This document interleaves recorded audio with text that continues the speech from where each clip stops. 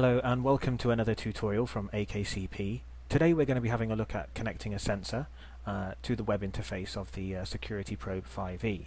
Now once you've connected your intelligence sensor to one of the 8 ports on the back of the securityProbe 5e, the first thing you'll need to do is navigate to the web interface, which will bring you to the summary page. Once here, the first thing that you'll need to do is click the Sensors tab at the top of the page. Okay, and here we find ourselves on the sensors page. Now you'll notice that the intelligence sensor ports are listed from 1 through to 8, and you can see that on port 4 I have a dual sensor. Now this dual sensor monitors temperature and humidity, and to get to those options we'll go right ahead and click that particular sensor. Okay, and here we are inside of the port 4 sensor settings options, and right now you can see that we're on the temperature port 4. So what you can do in the sensor name is you can actually change the sensor name to something a bit more original, so we'll just change that to temperature in office. Okay, and then right below the sensor name we have our options to set our notification thresholds.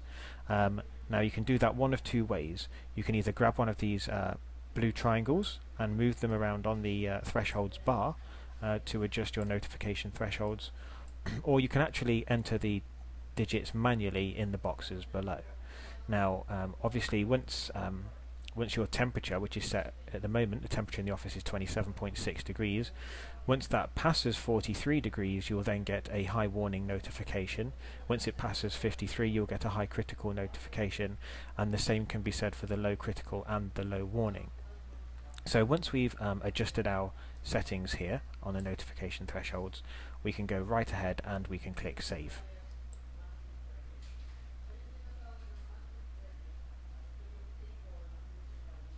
Okay, so that's loading up, and here we are, and you can see that that has now saved our new threshold settings. So what we can do is we can actually navigate back to the summary page, and you can see that on our summary page, if we go to our board, if we just click this little plus arrow, you can see that it now says temperature in office. We have our temperature reading and the current status is normal. And now what we're going to do is we're going to go back and have a look at the humidity.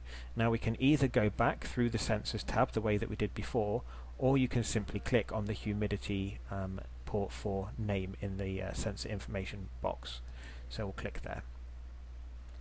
And when that page loads back up, you can see straight away that actually takes us back to the sensor settings page, only this time we're on humidity. And exactly the same thing we can do. We can adjust the notification thresholds. We can change the sensor name. So again, we can change this to humidity in office. And what we'll do, just to demonstrate, is on this one we'll actually take the sensor into a high critical status. So I'm going to move the high warning down below the 55% threshold, and again I'm going to move the high critical down below the 55% threshold as well.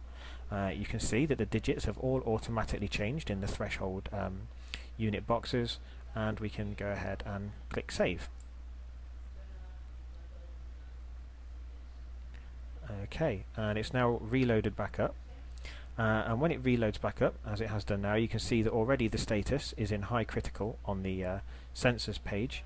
But what we're going to do again is we're going to navigate back to the summary page, as this is the page that you will see as soon as you log into the web interface, and you can see straight away the humidity in office is on a high critical status. Now when you mouse over the high critical, the red high critical button, you'll see that you've got a couple of options here, and what we want to do is we want to acknowledge that we've noticed that it's gone into high critical. So we'll very simply click the acknowledge, and just like that, there you go, we've acknowledged that it's gone into high critical, which means that the software won't keep sending you notifications all the time because you've acknowledged that it has gone into high critical status. And that's the very basic setup of a sensor within the securityProbe 5e web interface.